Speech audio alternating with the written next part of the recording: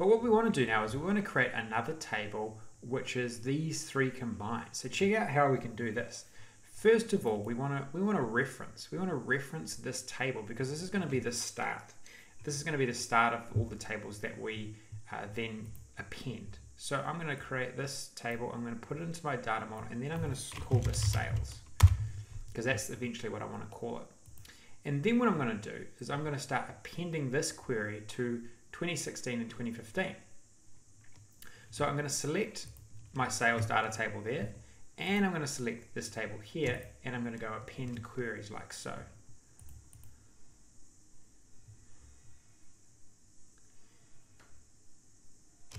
And then I'm going to append this to 2016. And then I'm going to append it once more to 2015. And then you'll see our first applied steps have occurred. So if on the right hand side here, you'll see that every step that we're doing is actually being recorded. And as we're recording them, it's writing some code up here, what is called M code. What's great about this is it's kind of like a VBA macro recorder, but it's far better because what we can do is we can actually delete steps if we didn't actually want them to happen. So I can then go and delete those if that was an issue, and then I can go append queries, and I can just do exactly what I wanted to do again because that was just showing an example. So now that we've created our sales table, what we can do is we can make sure that these don't actually get loaded into the data model because we've now recreated the entire sales table out of these initial queries. Remember, these are just queries. These are not committing anything to the data model. But if we did push close and apply now, these all would commit to the data model, and we don't need these two because all of this data is now in this table here. So what we need to do is we need to take off the enable load, and what happens is it grays out, and this table will now, whilst it will remain a query, it will not actually be physically committed anywhere. So it's just going to remain virtual. Now, some of the other things we might want to do is we want to say reference, because no changes are actually happening to this table, we probably don't need to create a stage for it. We don't need to do any staging for it. We can just actually bring it into our data model to make things simpler. But we've now got the makings of a best practice data model. Now one thing we are missing here is we are missing a date table. So using the date table code, which is in a notepad in this course, you need to find some M code that looks like this. Now what this is it's actually a parameterized query, and this is going to create a date table out of thin air basically. It's going to create a virtual date table from some parameters that we enter into the query editor. So what you need to do is you need to copy this information, jump back to the query editor, and then create a blank query.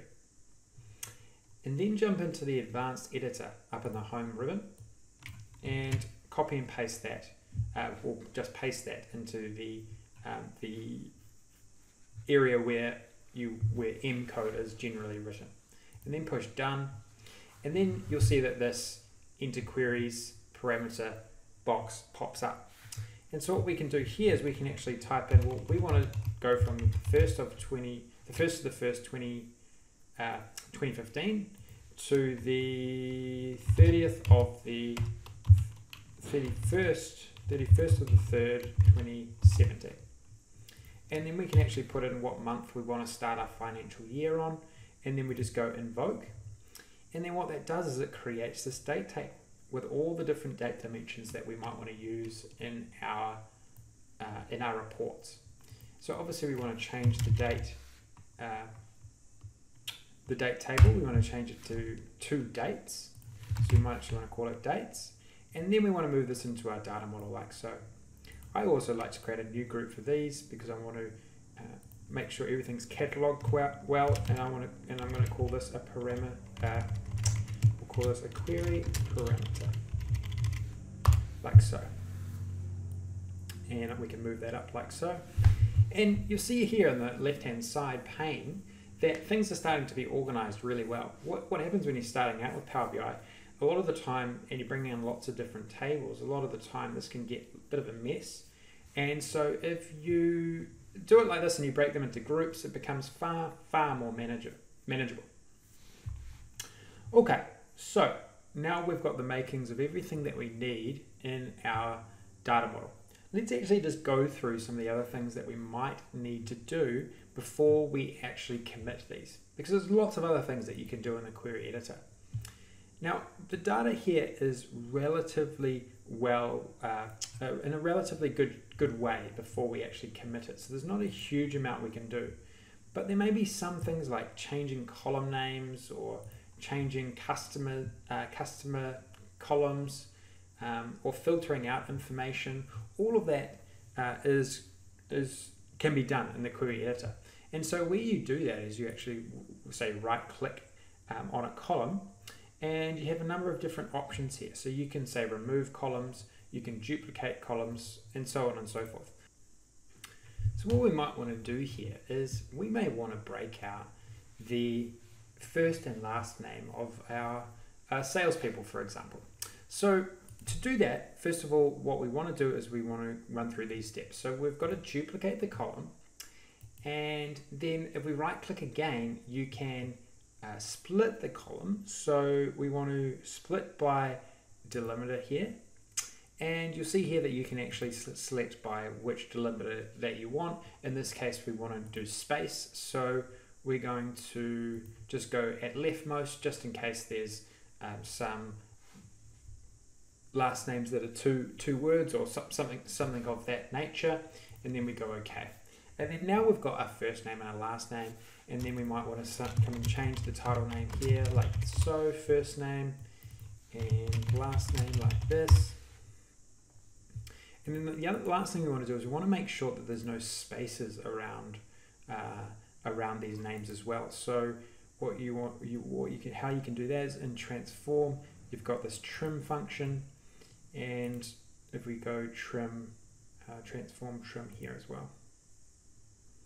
And so those are some relatively straightforward transformations. And then if we look to our location table as well, there may be some columns that we don't actually need here. So we might want to take out type here, city, because it's all the same thing. So that's not actually very relevant. So I can remove that column. Also, area code isn't something that we're going to use within our analysis.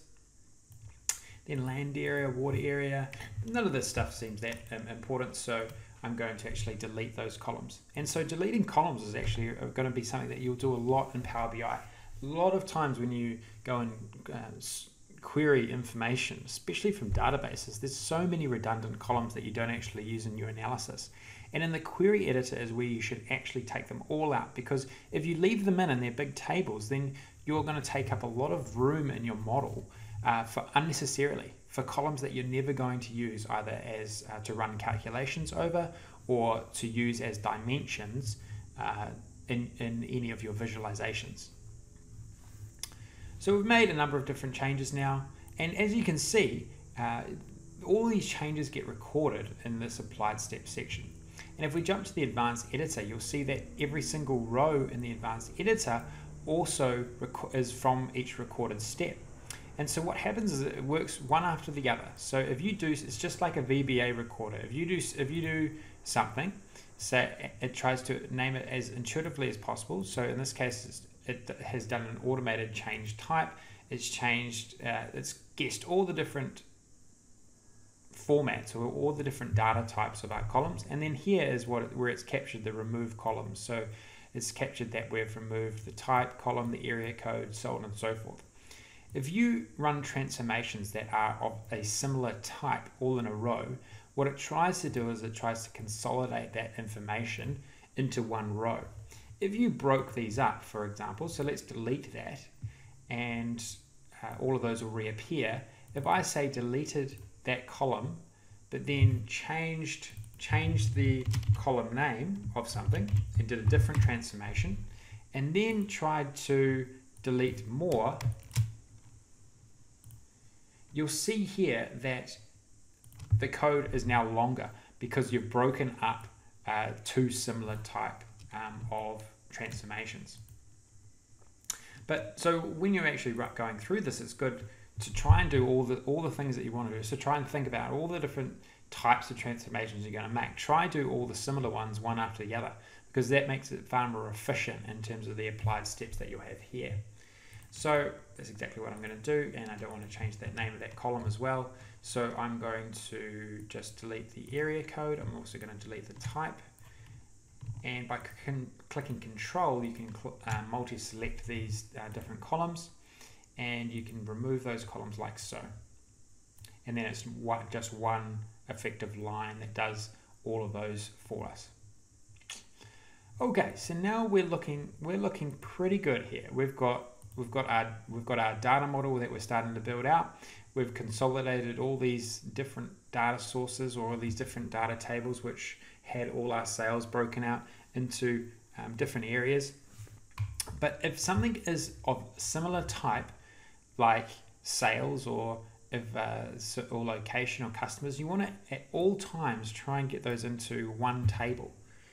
And that's going to make your data model far more efficient if you can do that. You've kind of got to think about, well, how am I eventually going to model this? And then your querying and transforming is trying to shape it into that, trying to shape your data tables into this one big model of all your data, one big efficient model of all your datas.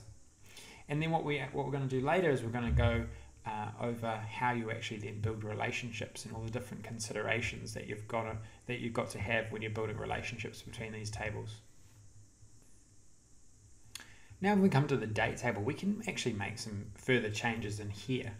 So there's certain things that we might not actually want to use in our modeling. So first of all, we can just delete some columns. So I'm going to delete these columns like date international, day of the week I don't think we're going to use, and then we've got week ending, I'm not going to use that, and week number, not going to use that. So I'm going to remove those columns.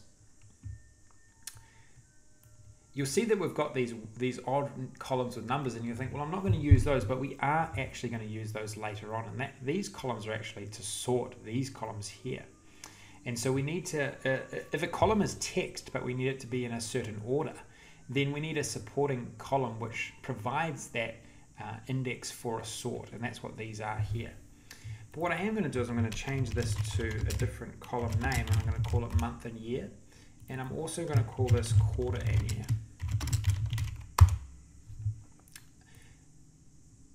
And then I'm going to make sure that all of these columns that we might use in a particular as a particular dimension are named well. So this doesn't have a space, so I'm going to make sure that that is a space. These we're not going to use as dimensions, so those are okay. And we might use this one here, so I'm going to put a space there as well. Now there's a few other things I might want to do here. The first thing is I actually want a column which is just a short month. So here we've got the long month name, but we want the short month name. So I'm going to duplicate this column, and then I'm going to split the column by 3 characters as far left as possible, and then I can delete this redundant column now, and then I'm going to rename this column here and go short month, and then I'm going to rearrange them. So I'm actually going to bring this into this part of the table. Now there's one other thing I want to do. I might want to actually create quarter 1 here. So at the moment we've only got quarter and year, but we maybe just want to break out just quarters, because that just gives us another dimension that we can slice by eventually. So again, I'm going to duplicate this column, split it, split the column by characters as far left as possible for 2. And go remove, and then now we can call this quarters. So hopefully you can see what we're doing here. We're rearranging a lot of different things and we're making small transformations, because eventually we're going to use these. We're going to use these in our models. We're going to use these dimensions, we're going to use certain values, etc., to then create all these different visualizations, these and compelling reports that we're going to make at the end. And as we go through the course, you'll see how we can then use these again and again in our reports. Okay, so now that we've done this, we can review a few of the other things you can do. So there's a number of different things that you can do up in these ribbons. So if we just click on date, and you look up here in the transform ribbon, you've got these date selections. And if you go to this drop down, you'll see that you can actually get different metrics on the month, different metrics on the quarter, the week, the day, and so on and so forth. And if you want to use those in some of your analysis and they're not actually included in this standard date table, well, you can actually create them there. So say, for instance, let's just do one. If we wanted to find what day of the year it was, we can then make that selection there. But what it did do is we needed to duplicate it first, because what's happened is it's actually overwritten our date, which is a very important column in our data model. So we can't actually do that. What we need to do is we need to first duplicate this column, and then we can actually run that transformation like so. So if there was some reason why that you needed to create this column, you could like so. I will say though that you don't really actually need to create this column if you wanted to do stuff by day, because you can actually extract the day via a formula in DAX at the end if you really wanted to. But this is a good illustration of that. If, for instance, there is a moment where or is a scenario where you need that, you do have the ability to change that. Now, one other thing that's interesting is that this, if you look at these icons up here, this is some information on how to. This is the data type. So what this data type means, ABC123, is that the guess by Power BI is not correct. So you need to make sure that this is actually text, because it is not going to help you if it's that unknown data type. Okay, so we've done a whole range of different things in the query editor, and now that we are happy with what our tables look like, we're happy with all the information in our tables, we can now commit this to the data model. And what it's going to do is it's only going to commit these tables here, because these tables here are not enabled to actually load into the model. Only these tables here are ready to be loaded in. Now if we go close and apply, this is then going to put these tables into our data model, or it's going to commit them to the Power BI file.